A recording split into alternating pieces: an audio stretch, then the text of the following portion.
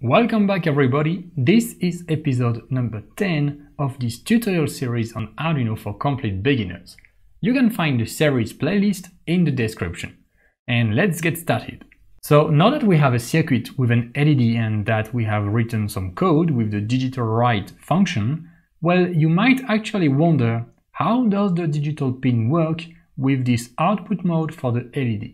And well, that's a really great timing for you to ask this question, because that's exactly what I'm going to explain right now. To be able to fully control an LED, you need first to understand how to use digital pins on Arduino. So on the Arduino board, you have two kinds of pins to control hardware components: digital pins here in orange and analog pins in green.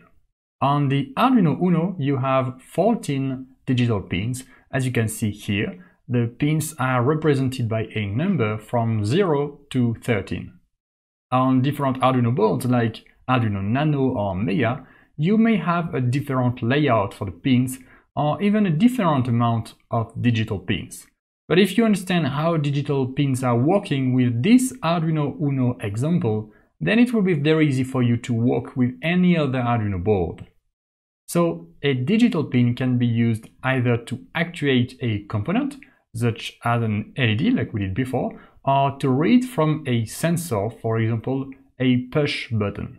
Now, how to work with digital pins? Well, the first thing you need to do is to set a mode for the pin. You can choose either input or output mode. In this lesson, because we are working with an LED, we will only focus on the output mode. And then, once the pin is set as an output pin, you can change its state. For that, you have two options, high or low. This is a binary state. High means that the output will be 5 volt, because that is what the Arduino delivers, and 0 means 0 volt. So if you put an LED on a digital pin and set the pin state to high, the LED will be powered on. Then if you set the state to low, the LED will simply be powered off. And now that you have a better understanding of digital pins as output pins, let's quickly make a recap of how to work with an LED. So here in our circuit, we already have the LED plugged on pin number 12. So the first thing I'm going to do is to do a define with LED pin 12.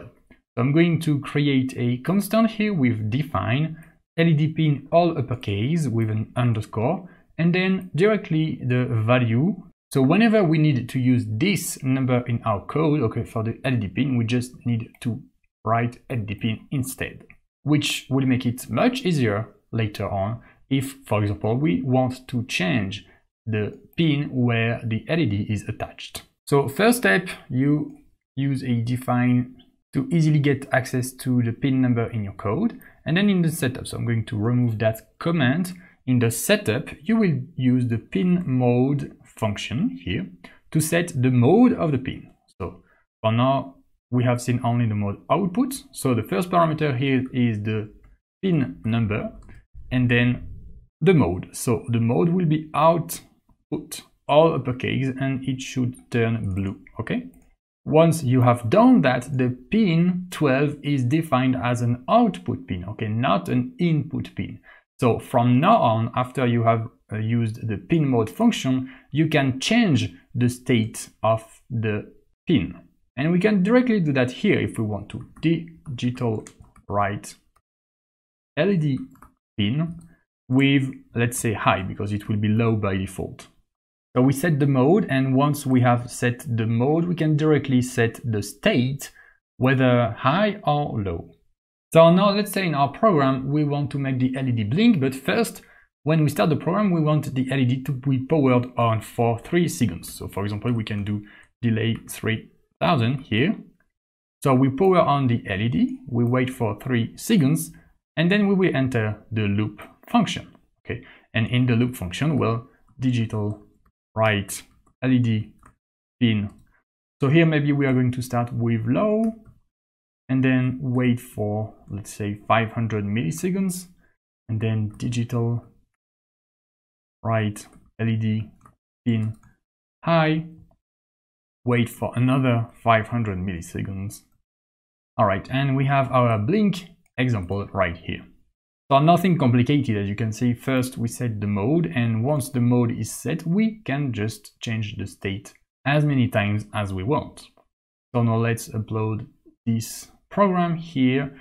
Name it LED. Alright, and you should see the LED powered on for 3 seconds, and now the LED is blinking. Alright, that's the end of this episode. If you found it useful, you will definitely like my full complete course on Arduino named Arduino for Beginners. This course contains about 7 times more content than the series. You can find the link in the description. Thank you for watching. See you in the course or in the next tutorial of the series.